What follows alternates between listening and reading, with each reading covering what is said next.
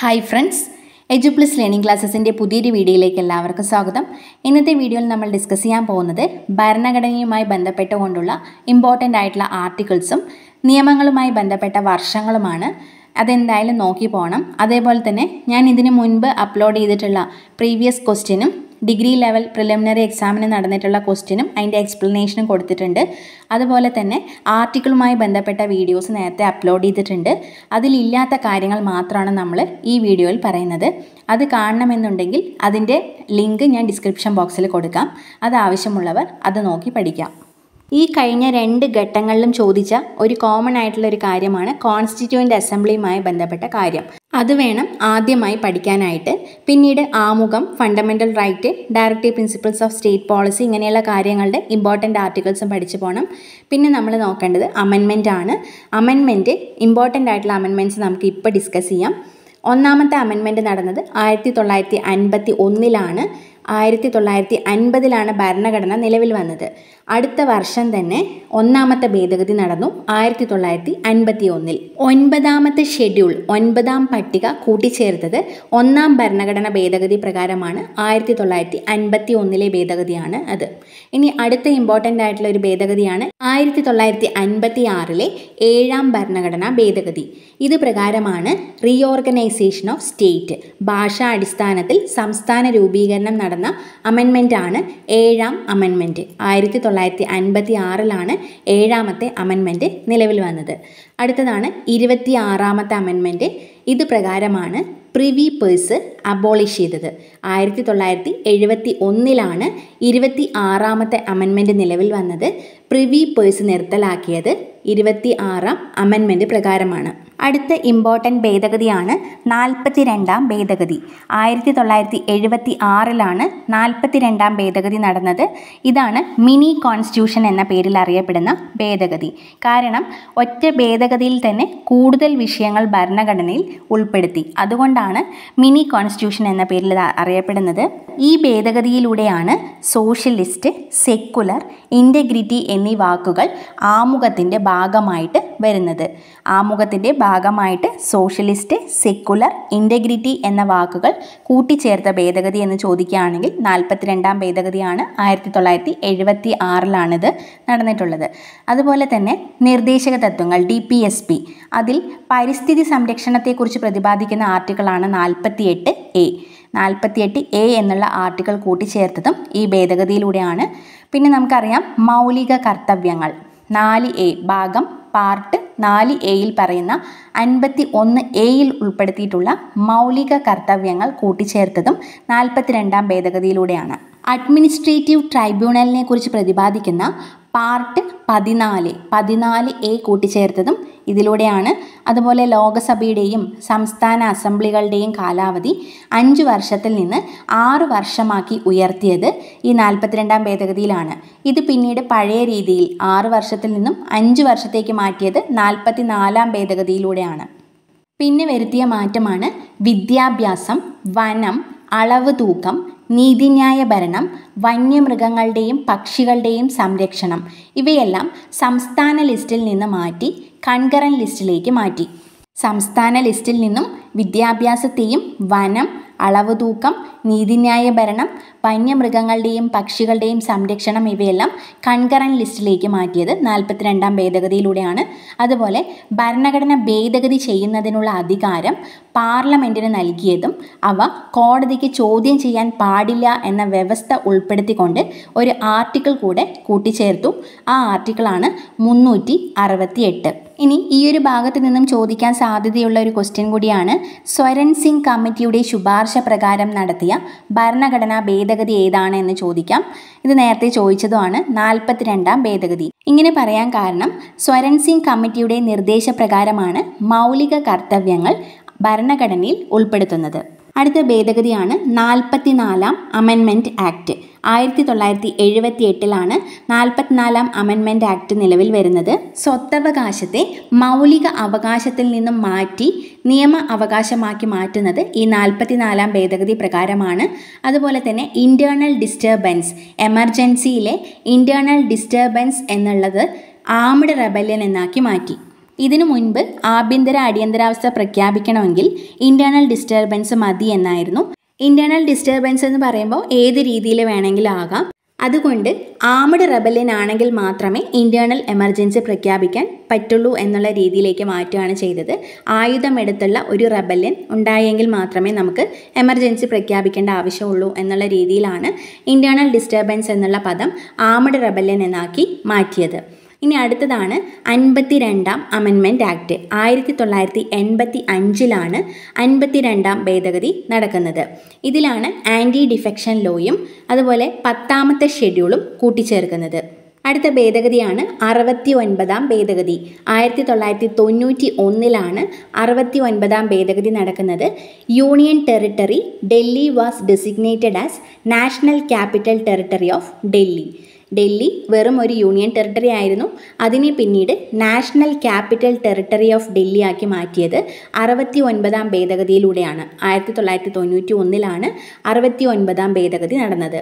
അടുത്ത ഇമ്പോർട്ടൻ്റ് ആയിട്ടുള്ള അമെൻമെൻ്റ് ആണ് 71ാം ഭേദഗതി. 1992 71ാം ഭേദഗതി നടക്കുന്നത്. ഇതിലാണ് it included Konkani, Manipuri, Nepali language in 8th schedule. 8ാമത്തെ ഷെഡ്യൂളിലാണ് ലാംഗ്വേജിനെ കുറിച്ച് പറയുന്നത്. ഇതിൽ 3 ഭാഷകൾ കൂടി കൂട്ടിച്ചേർത്തു: കൊങ്കണി, മണിപ്പൂരി, നേപ്പാളി.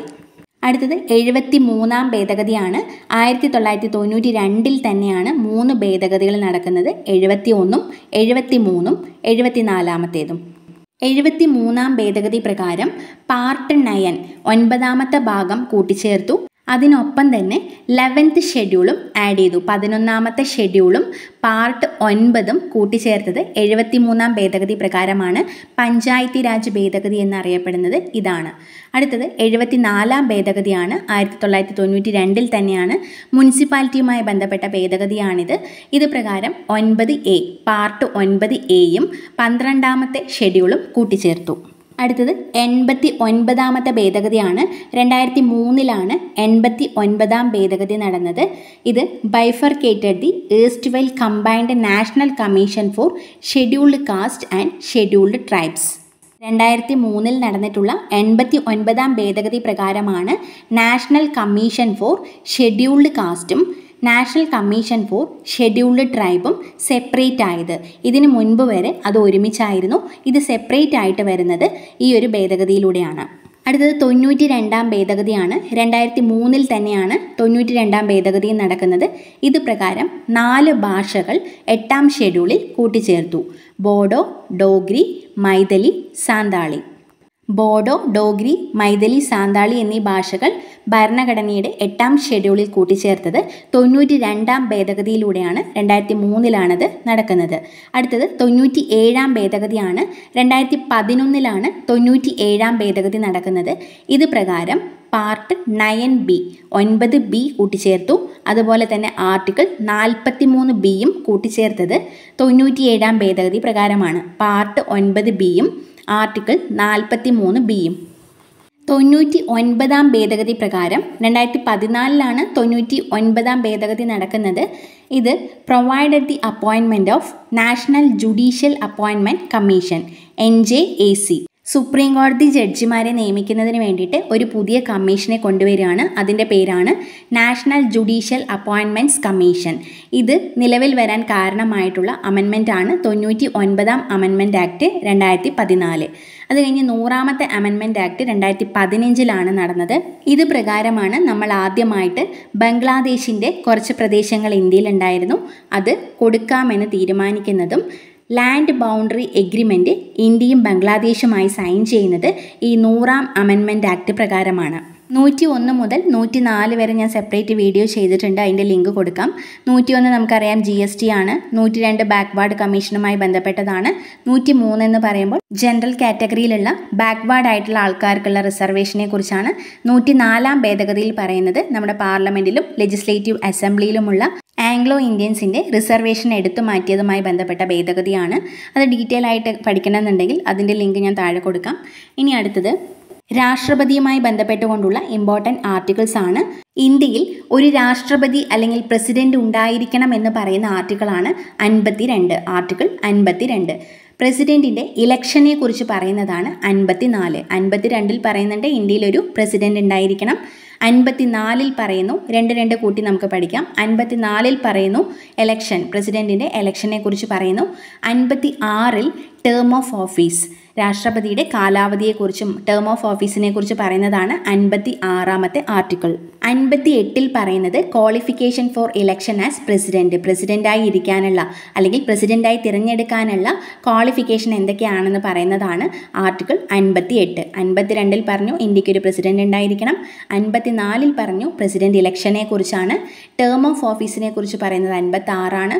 58 അദ്ദേഹത്തിൻ്റെ ക്വാളിഫിക്കേഷൻസിനെ കുറിച്ച് പറയുന്നത്. 59 condition of precedence office, പ്രസിഡന്റിൻ്റെ ഓഫീസിനുണ്ടാവുന്ന conditions എന്തൊക്കെയാണ്, അതൊക്കെയാണ് ആർട്ടിക്കിൾ 59 പറയുന്നത്.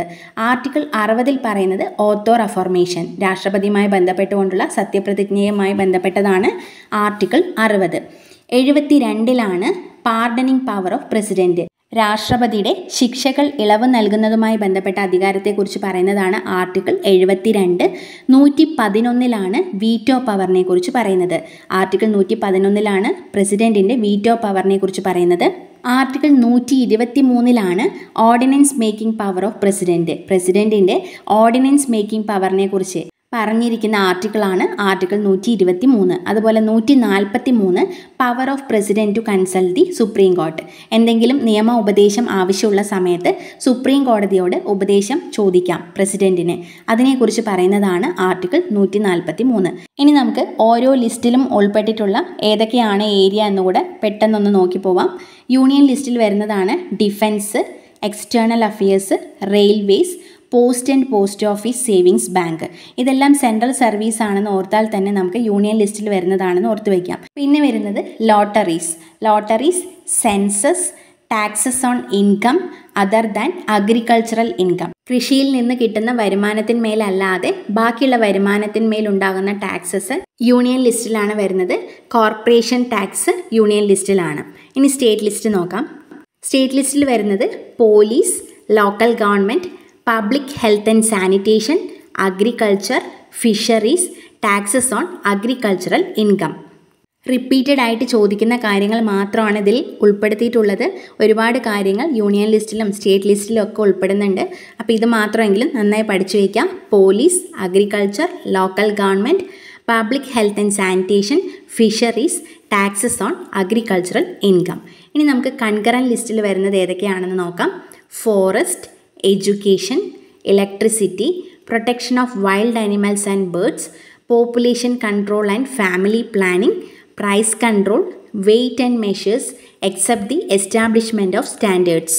ഒന്നുകൂടെ നോക്കാം. Forest, education, electricity, protection of wild animals and birds, population control and family planning, price control, weights and measures except the establishment of standards. അതുപോലെ വരുന്ന മറ്റുള്ളതാണ് administration of justice, constitution and organisation of all കോർട്ട്സ് except the supreme court and high court.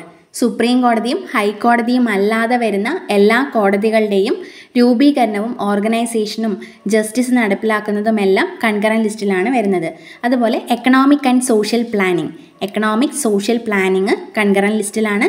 Marriage and diverse, ഇതെല്ലാം important ആയിട്ടുള്ള നേരത്തെ ചോദിച്ചിട്ടുള്ള questions ആണ്, നന്നായി not ചെയ്ത് വയ്ക്കാം. Marriage and diverse, news papers, books and printing press, news papers, books, printing press എല്ലാം concurrent ലിസ്റ്റിലാണ്. Marriage and divorce, economic and social planning, administration of justice, constitution and organisation of all കോർട്ട്സ് except the supreme court and high courts. അടുത്തത് important ആക്ട്സും അത് നിലവിൽ വന്ന വർഷവുമാണ് നമ്മൾ പഠിക്കാൻ പോകുന്നത്. ആദ്യം protection of civil rights act നിലവിൽ വന്നത് 1955 നിയമം പാസ്സാക്കിയതും നിലവിൽ വന്നതും. ജൂൺ 1 നിലവിൽ വരുന്നത്. 1955 June 1 protection of civil rights act നിലവിൽ വരുന്നത്.